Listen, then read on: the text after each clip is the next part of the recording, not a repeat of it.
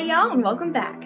So today we're going to be talking about something pretty fun, or at least I think it's pretty fun. So y'all already know that I love antique shopping and vintage fashion and all that stuff, right? Well, one thing you may not know about me is I also love gaming. Yes, like so many other people in the world, I enjoy relaxing at the end of a long day by exploring new worlds, uncovering thrilling stories, and, of course, shooting down countless waves of enemy grunts. It all started when I was little, and my family and I would play Mario Kart on the Nintendo 64. Even before I was really old enough to play, I would be on my dad's team, which really just meant I got to pick a character, which was always Princess Peach.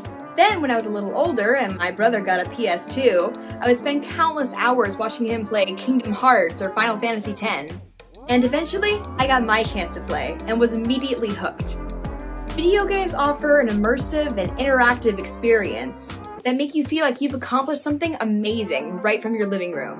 Whether you're a casual gamer or enjoy something a little more challenging, video games offer something truly special that have captured the minds of millions since the birth of the medium, and shows no signs of slowing down anytime soon.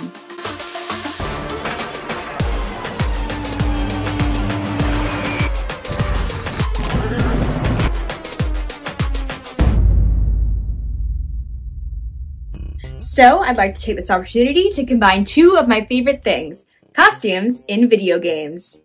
Now, when discussing costumes in video games, you really can't talk about costume without also talking about graphics, since the amount of detail a costume can have is entirely dependent on the capability of the graphics at the time. So, I'm going to try to give a quick rundown of the history of video game graphics. Now, a little disclaimer here, I'm not the most technically inclined person, so I'm gonna try my best here, but if I get something wrong, then I'm sorry. So, let's dive in. Going back to the very beginning of video games is kind of a tricky thing to do, since there isn't even really a consensus on what the first video game even was. Before researching for this video, I believed, like so many others, that Pong from 1972 was the first video game. But Pong wasn't even the first game made by the developers. In 1971, this same team made Computer Space, a game in which the player controls a little spaceship and shoots down enemy ships. So was that the first video game then? While it is considered to be the first commercially available video game, it still wasn't the first. In fact, it wasn't even the first game about fighting in space. In 1962, we get Space War, which was developed by Steve Russell at the Massachusetts Institute of Technology. The program was never actually intended to be released to the public, though that didn't stop others at the school from making copies of their own. But it goes back even farther than that to Tennis for Two, which was put on display in 1958 at the Brookhaven National Laboratory. This was part of an effort to try to make the locals feel a little bit more comfortable about having a nuclear research facility nearby. Atomic fallout? Don't even worry about it. Look over here, we have computer tennis! There's no problem here, just don't even worry about it. But the further back you go, the more programs and prototypes you find that could technically qualify as the first video game. You could go down that rabbit hole for hours, but at some point you have to ask yourself, what qualifies as a video game? Do prototypes and patents that were never actually run count? And what about intent? Was it made to be enjoyed as a video game?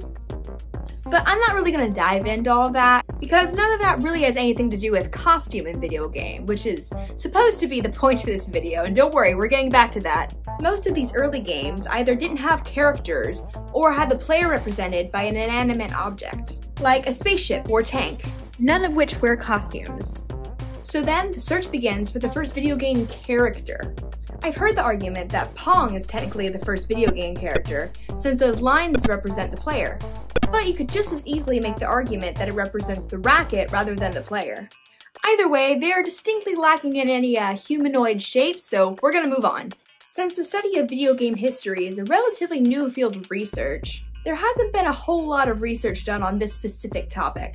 So to try to find the answer, I had to dig through every early video game I could find that had a humanoid avatar, and compare the dates to try to figure out which one was the oldest. And after many hours of digging and reading and watching gameplay videos, it came down to two games, Western Gun and D&D. Sounds like it should be easy from here, right? But of course, it wasn't that simple. Both of these games had earlier versions, so I had to figure out which one was the earliest. Western Gun was originally released in 1975 in Japan, but was later renamed to Gunfight for Western audiences. The game features two dueling cowboys in a Wild West setting. D&D, on the other hand, is an adaptation of the famous tabletop game Dungeons & Dragons. It was also released in 1975 and features this little knight guy. Look how cute he is! I love him! But there was an earlier version of this game known as Pedit 5? P-E-D-I-T 5? I'm not really sure what the correct way to say it is, but this. I found a blog post on the Wayback Machine that claimed to contain an email from one of the game's creators, which said that this version of the game was created in the fall of 1975. So I still wasn't able to discover a definite answer as to which one of these were the first. Until more information is uncovered, these two will just have to share the title of First Costume Video Game Characters, though both are based on historical fashions, which of course is my favorite. But if any of y'all have more information on when these games were released, which ones came out first, if I missed a whole other game entirely, please let me know in the comments below. Though the technology of the time definitely limits the amount of detail they can show in the costumes, we can still see in both of these distinct elements of clothing. Even though the sprite is basically just a silhouette, we can still tell that he's wearing spurs, a holster, and a 10-gallon hat. While the knight isn't a silhouette, he still doesn't have much more detail, but we can still clearly make out his helmet, sword, and shield with coat of arms. So if they were the first, let's take a look further down the timeline and see how graphics in video games led to more detailed costume designs. Most people, when they think of old video games, think of 8-bit graphics and pixel art, though pixels weren't the only game in town. Vector graphics were used in games as early as Tennis for Two, and offered a smoother look to its shapes and polygons. Vector graphics were even used in Star Wars during the Death Star briefing. But the line-based nature of vector graphics weren't quite as workable and versatile as raster. So in the end, for the most part, the pixel won out. And as technology evolved and more pixels were introduced, the character and costume design slowly began to gain more detail, particularly in fighting games, where the sprites tended to be larger because they were the focus instead of the background and environments. But even in this early era of video games, some truly iconic costume designs would emerge, and many would continue to evolve over time. This era also included some beautiful pixel art that people still try to mimic to this day. Though most graphics were still limited by the solid flat pixel that made up the images, there were a few exceptions. Probably the most well-known of these was 1983's Dragon's Lair, which used Laserdisc technology to basically make an interactive movie. This game was animated by the legendary Don Bluth, the mastermind behind such movies as An American Tail, Anastasia, and The Land Before Time. So obviously, these characters' costumes could be much more detailed than their pixel art counterparts. It just depends on how much the animator feels like drawing over and over and over again. While the game was groundbreaking for its time, it's not nearly as interactive as other games from the same era. It reminds me more of those mini-games you find on DVDs from the early 2000s. You know, the ones where you mostly just watch something happen and occasionally click a button to continue the story. But the real game changer was the arrival of 3D graphics. The first use of 3D graphics was in 1980's Battlezone, but it was limited by its outline-based vector graphics. Other games, such as Star Wars in 1983, would follow suit and even mimic the look of the briefing from the film. But when they eventually figured out how to fill in those outlines, it gave the world a much more grounded feel. 1984's iRobot was the first game to utilize this technique, but it didn't sell particularly well, so it took a while for the style to really catch on, and mostly with flight and driving simulators. Some games only used this technique in the background world, but kept the 2D sprites, such as 1992's Mario Kart.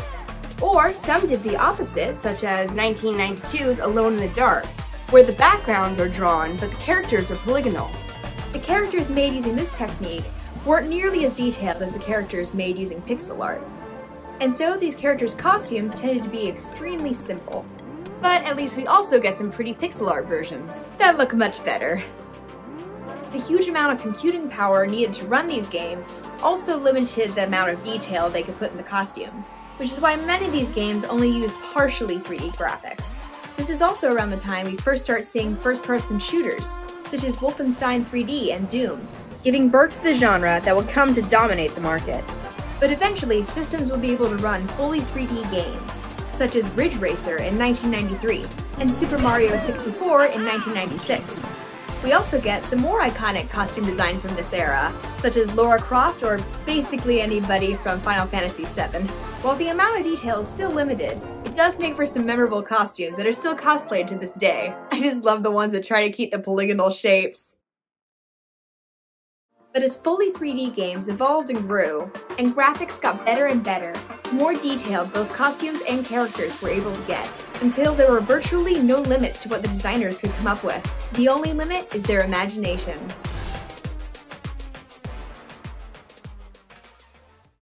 Alright, so this video is getting really long, so I decided to turn it into 2 parts. Stay tuned for part 2, where we look at more recent games and see how historically accurate their costumes are. Hope to see you there. Till then, thanks for watching, and see you next time.